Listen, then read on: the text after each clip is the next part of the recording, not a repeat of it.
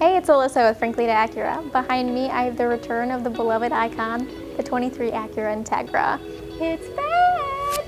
Even though it's been out of production for the last 20 years, this is what Acura was predicting that it would look like as it evolved over time. Come take a look. So we have the redesigned diamond Pentagon grille that Acura debuted on the Integra first, and you'll actually see this on future Acuras. And then we did an aftermarket emblem here in the black for the A mark. But check out this diamond Pentagon grille. It just reminds me of the Matrix, just like shards of glass. Looks like it's moving. Redesigned front fascia, and they made the parking sensors very discreet and put them in the grille, as well as over here. We got fog lights, and then the embossed Integra logo on the front and rear bumper. And then check out these wheels.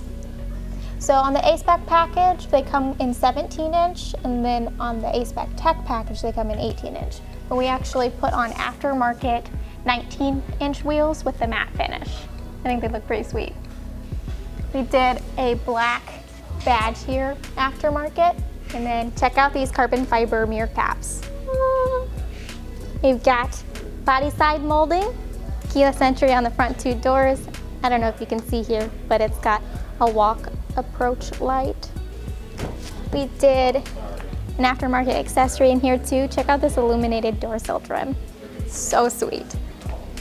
We've got micro suede for the seats that helps keep you positioned whenever you're handling those sharp turns, and then all leather on the back seats. We've got push for the gas door.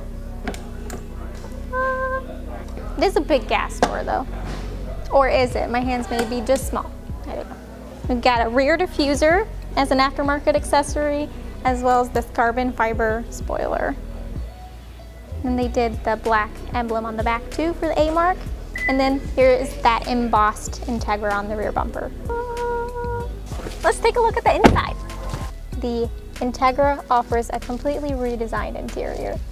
Check out these redesigned vents, and you can pull them in whichever direction you need. And this is the first manual transmission that Acura has offered since 2016. We've got customizable dynamic modes down here, your parking brake, your brake hold, one of my favorite features, and then your idle stop for the engine. Got charging ports here, USB and USB-C, and the wireless charging pad that comes standard on the a-spec tech package.